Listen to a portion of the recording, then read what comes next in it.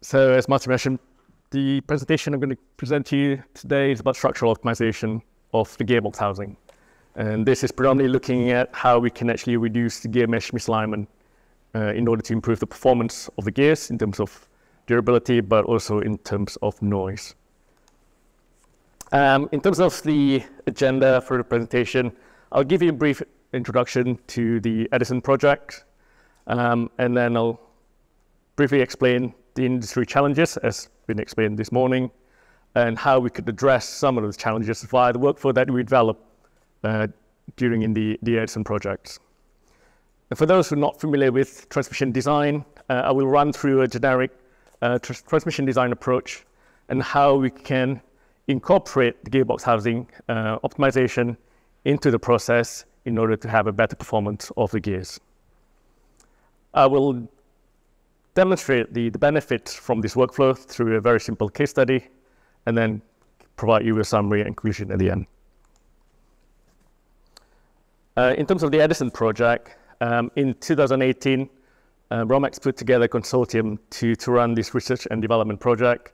We were basically the lead for the project, and we were responsible for the design and development of the electric machine, but also the transmission, and also in terms of the assessment of the performance of the whole thing.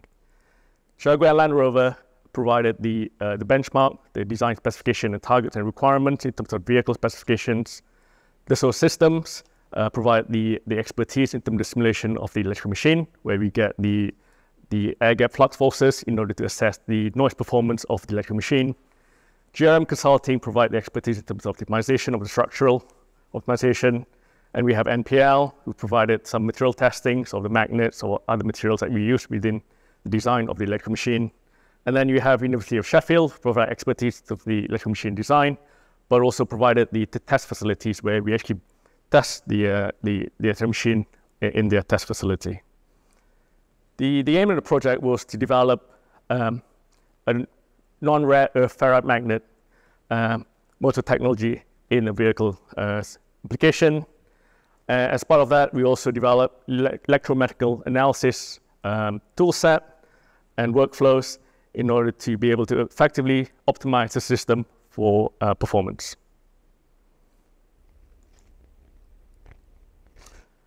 In terms of industry challenges, obviously the move to electrification in the automotive industry brings the need for innovation and e-powertrain. The industry is seeing more and more pressure to produce products that are more sustainable. This is in terms of costs, but also in terms of lightweight and also robustness. Unfortunately, lightweight structures are inherently more flexible, and it introduces additional challenges when you try to optimize the system for durability, but also in terms of noise. The deflection of the complete system leads to the misalignment of the internal components of the transmission, and this could result in and could compromise the performance of the gears, but also the bearings or any other component within the system. Such misalignment, for example, in the gear mesh, can be corrected by applying some sort of modification on the gear flank itself. And this sometimes provide a satisfactory gear performance. Unfortunately, when the misalignment is very high, which you would expect from very flexible structures, lightweight structures, then the correction by microgeometry itself will not be sufficient. This is where I explain later on in the example study. So an approach that uses structural optimization in conjunction with CAE-led design process should be considered and will provide advantages to the gear design itself. Going to a very basic transmission design approach, this is very generic and very simplified. Obviously, when you start the design, you will have design specification or requirements, and you take these requirements and you start to size the internal components. And this could be the gears, bearings, shafts, or spine, whatever internal components that you have within the system. Once you have that internal component that you size, you then start to design the gearbox housing.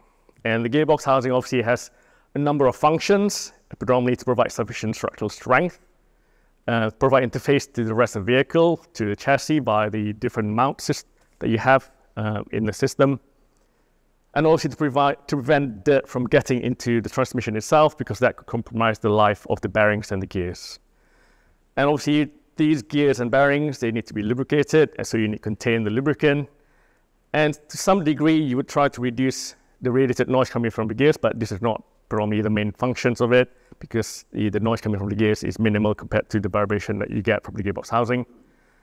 And then also to maintain adequate alignment of the components, mainly the bearings, where you have some degree of misalignment that is acceptable depending on what bearing type you're using within the transmission system. So once you have the gearbox housing, then you put the whole system together, the internal components and the gearbox housing, the brackets, the mounting, and you assess the system under loads and see how it performs under these huge deflections. So when the system deflects, obviously the shaft will deflect, the bearing itself will deflect because it has clearance and stiffness in itself, and then the housing will deflect itself. When the whole thing combined and you get all this deflection, what happens is you start to get misalignment in the gear mesh. So instead of having a gears which is perfectly parallel, they are misaligned. And because of the misalignment in the gears, the loading on the gears starts to deviate towards the edge of the tooth. And because of the deviation, the way it starts to move towards the edge of the tooth, obviously the stress increases, and then you start to reduce the life of the gears, but also you start to, in most cases, you get noise problem coming from the gears itself. And generally what you see in terms of failure is like gear micro-pitting, where you start to see pits on the gear flanks over time, because this is more like a fatigue failure that you introduce to the system. So what do people do when they have the misalignment? This is where they start to apply gear microgeometry corrections on the flank of the tooth. Unfortunately, this process is done at very later stage in the design process, where generally the designs generally mostly fixed, and to make any changes will be more difficult at this point of time. So they apply this microgeometry primarily to reduce the contact stress, so you can actually realign the gears, but also to reduce what we call transmission error. This is TE, which is basically the source of the gear whine noise that you hear within the vehicle. So when you hear a very whiny noise, it could be either from the gears, it could also be from the electric machine, but the example that we're doing here is coming from the gears itself, and it's called transmission error. So you can apply various microgeometry corrections on the flank. There are two examples that I've given here. One is lead slope corrections. So basically what you do is you grind more in one end of the tooth, so you can actually align the gears back to its normal position. The other corrections that you can apply is lead crowning. So it's more like a barreling shape that you apply across the face with. You can also apply barreling across the profile side, but in terms of to correct the misalignment, you generally apply lead slope corrections or this crowning. So just a crude example here, you've got the pinion mesh, and then you've got the wheel. And because of misalignment, you get a gap at one end of the tooth, and because of that gap, you get loading on one edge compared to the other. So what you do then, you apply the lead correction. So from having a misaligned gears, you introduce it to be more parallel to one another again. And you also introduce crowning. The reason for crowning is to try to reduce the sensitivity of the gears to misalignment itself. Because you have to bear in mind, when you run the vehicle, it's not running at a single torque value, but it's going from 0 to whatever max torque you apply. So the misalignment actually varies with time, and therefore you can't get rid of the misalignment because it's always going to be there. But the question is how you can control the distribution of misalignment across the operating range. So you can do that when the misalignment is relatively low, because you can apply very small corrections to the gear flanks. So the correction that we're thinking about here is in terms of microns, so it's like 20 microns, 30 microns. But when the misalignment is very high, then this is where you need to apply a larger corrections on the gears. That is good if you're thinking about, I need to correct the gears at the max torque level when you have the maximum misalignment. So you introduce a lead corrections to correct that misalignment, but obviously at lower torque, when you have less misalignment, then the lead correction that you apply is really excessive to what is required. And this is where you get suboptimal performance in the gears, because you try to optimize it for high loading conditions, but you compromise the medium to low torque conditions. Apart from the performance of the gears, when you start to apply excessive gear microgeometry correction on the flank, you start to add complexity to the manufacturing itself. So what you end up with is a gear profile that deviates from the design intent. So as an example here, you have some cmm measurements of the gear profile itself. So you got the profile measurement at the top, and then you got the lead measurement at the bottom. And you can see the design intent that they apply a lead slope corrections because everything is leaning to one end. You can also see the crowning that they applied across the face width, but unfortunately, because of the large crowning that they try to apply, you can see that the crowning itself deviates to one end. So this is not the design intent, but unfortunately, it's coming from the manufacturing itself. When you start to increase the crowning, you also start to introduce what we call biasing of twist. So there's a diagram on the left there. So you get a twisting of the flank profile purely because you try to apply this crowning during the manufacturing process. You can try to remove this flank or biasing, but unfortunately that comes with extra time and cost and money. So what do we do then? So the idea is that you introduce a structural optimization of the gearbox housing up front, very early in the design phase, so you can actually reduce the misalignment to give the opportunity to the gear designers to come up with a design that is robust across all the operating points.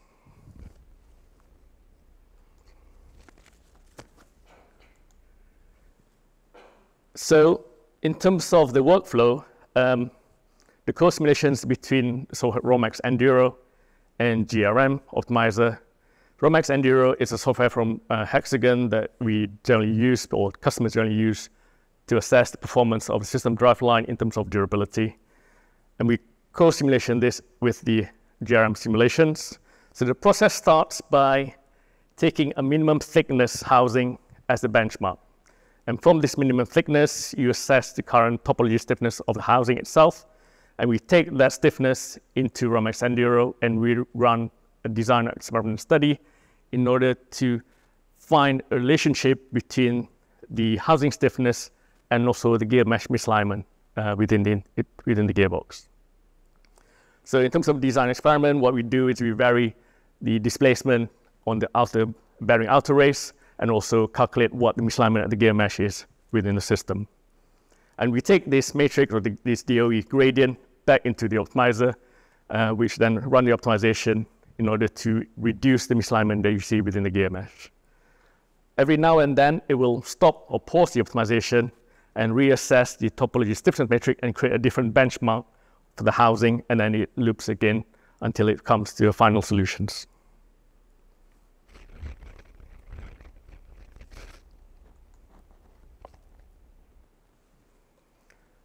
So in terms of the case study, what I'm going to present here is a very simplified electric drive unit. It's basically a two-stage single-speed gearbox with a ratio around 9.1. So what we do is we develop this gearbox. It incorporates the electric machine, as you can see there, with the two ratio gears. Obviously, the system is enclosed within the gearbox housing and also the housing enclosing the electric machine itself. We assess the design at two different load cases, in max torque, in drive condition, but also max torque in coasting conditions. The objective of the analysis, obviously, to reduce the gear mesh misalignment variation across all the operating points in order to have a low stress conditions, low noise, but also improve in terms of efficiency. In terms of the approach, we optimize the EDU housing, and then we try to reduce the mass at the same time while maintaining the stresses within the yield limit of the materials.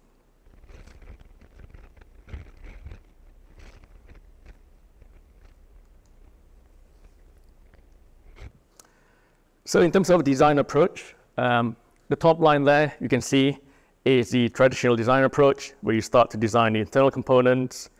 You design the housing with some sort of optimization or refinement of the housing design in order to reduce or remove any stress hotspots within the housing. Once you have the housing, as I mentioned, you design the microgeometry corrections on the gear flanks, and then you reassess the performance of the gears. And in this example, I'm just going to call that baseline model 1. And then in terms of the structural optimization approach, you have the reduced housing model, where you reduce simplify the housing itself to remove all the ribs, and then we have a minimum thickness for the housing of around 3.5 millimeters itself. And you perform the similar analysis just for the sake of it to see how that minimum mass model as you compare against the traditional design approach baseline model. And then what we do is we take that minimum mass model of the housing itself and we run the optimization in order to reduce the gear mesh misalignment, and then we start to perform the microgeometry corrections again and see how they compare in terms of performance against the baseline model that we analyzed before.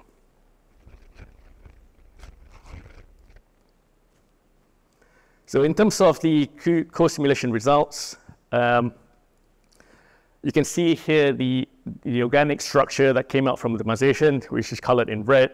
And then what we had to do was to interpret the topology of this organic structure by introducing ribbing to mimic the stiffness of those particular sections in the gearbox housing.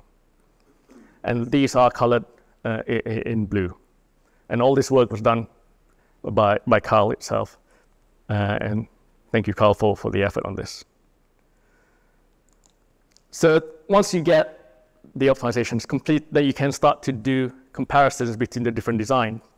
The first thing obviously you want to look at is the comparison in terms of gear mesh misalignment.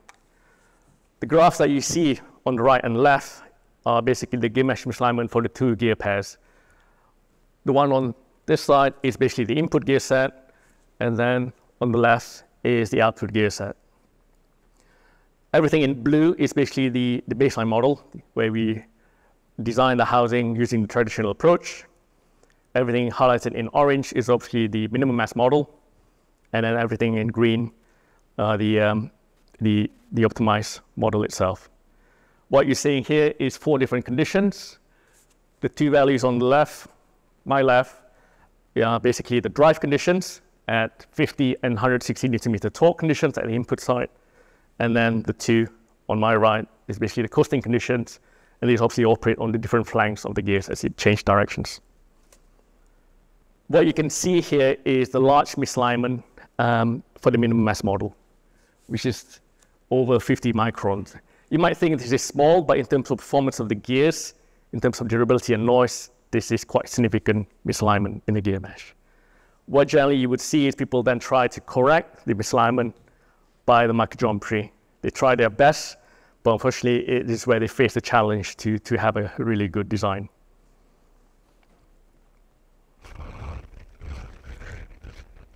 What you can assess in terms of noise as well is transmission error, which is the source of the gear wire noise problem. So generally, you would try to aim a transmission error of peak to peak probably below 1 microns or even less with electric drive units. What you can see here is a very large transmission error, as you would expect from a minimum mass model because of the high misalignment, especially in the low and medium torque range. What you can see surprisingly is the minimum mass model in terms of TE compares really well with the traditional approach and also the optimized model. But unfortunately, at the same point, you compromise performance in terms of noise at the low and medium torque range. And the reason for this can be explained on the next slide. So these results basically show you the 3 different models. You have the baseline design on the left, the minimum mass model in the middle, and then the optimized design on the far left. What you present here is the contact stress distribution on the flank itself. So this is like the mating gears, and see how the contact stress perform at 3 different torque levels. You have the 50 meter input torque, 110 input torque value, and the max torque of 160 Newton meter. Where you can see, obviously, as you increase the load, the contact distribution starts to spread across the gear flank. But what you will see, especially for the minimum mass model, that contact point or contact distribution start to shift from one end to the other end of the gears as the misalignment increases with load. If you compare the baseline and optimized, in terms of lead slope correction, you can get away with 20 micron lead slope correction. But because of the high misalignment in the minimum mass model, then you require 45 micron lead corrections, so which is small, but it's quite excessive misalignment corrections.